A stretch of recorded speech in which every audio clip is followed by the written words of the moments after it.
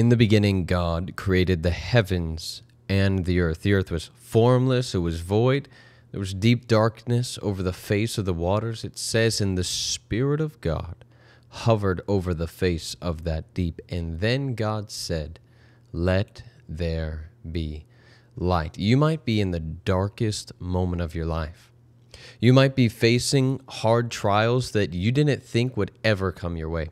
You might be in a storm that has shaken your faith to the last strand and you feel like you're barely holding on. You don't know what's next. You don't know what you should do.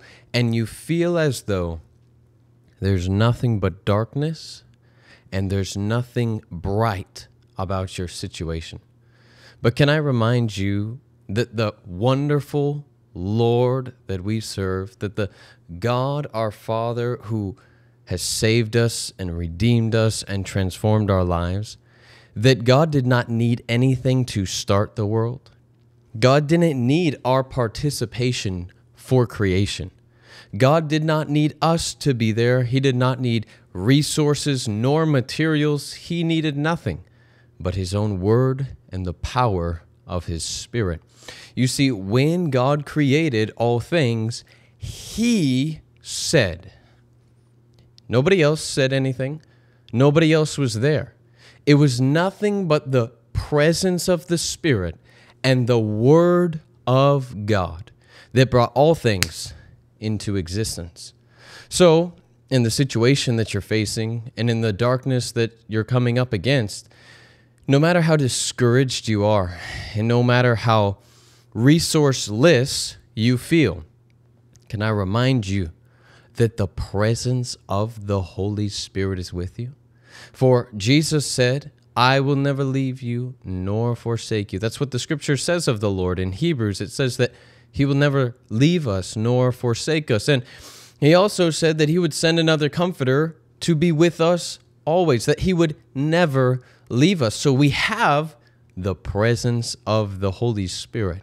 So what else is needed for creation besides the presence of the Holy Spirit? At least, looking at creation, how it began in Genesis, nothing but the Word of God. All you need is God's Word, because His Word has limitless power that requires nothing else to be fulfilled. It does not require finances to be fulfilled. It does not require good circumstances to be fulfilled.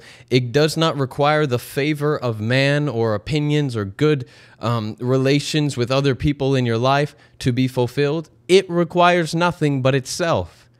The Word of God is sufficient in and of itself. So, in the darkness that you're facing and in the struggle and the trial that's coming up against you, all you have to do is speak that word. Cling to the Word of God. If you're struggling with guilt and shame and condemnation over your past, cling to the let there be light.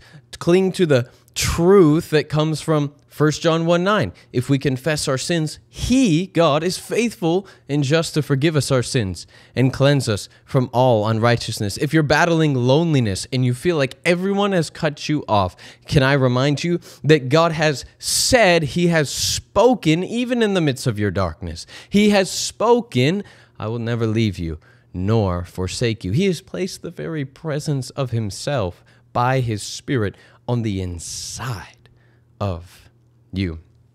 If you're battling struggles against demonic power and you just feel like the enemy's coming at you one thing after another thing, tormenting thought after tormenting thought, can I remind you that Ephesians says, take up the full armor of God and you'll be able to stand against all the strategies of the evil one. You'll be able to stand against the schemes of the devil. And the Bible says, submit yourselves to God, resist the devil, and he will flee.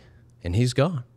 No matter what darkness you're facing, no matter what loss you're going through, no matter how hard the situation feels, because I know sometimes our feelings they make it crazy. No matter how good or bad the situation is, sometimes our emotions just make it feel like we're sinking in deep water. But can I remind you, all you need is the Word. And God can create something beautiful. God can create something fruitful. God can create something fresh by nothing but his Spirit and his word.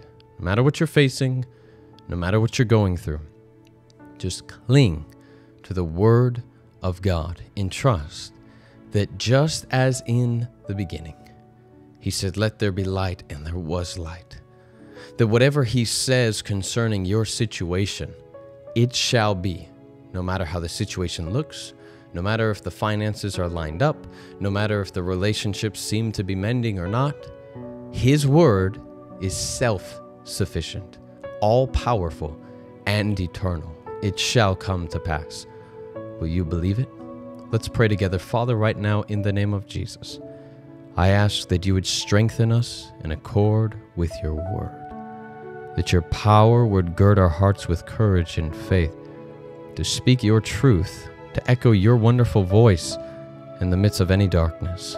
And we thank you that you will cause there to be light. In Jesus' name, amen. If you agree, say amen as well.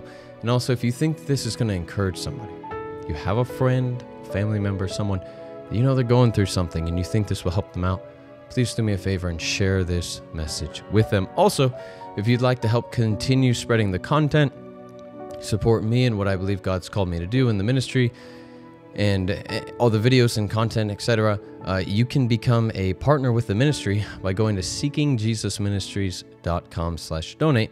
Also, if you feel led to just at this moment give a single gift, a single donation, you can also go to seekingjesusministries.com/donate. There you'll see the options to either do a monthly partnership, a continual gift, or just a single gift. Both of those are extremely helpful. I just ask you to ask the Holy Spirit how you can help. I appreciate you watching this. Until next time, remember, Jesus is enough. God bless you.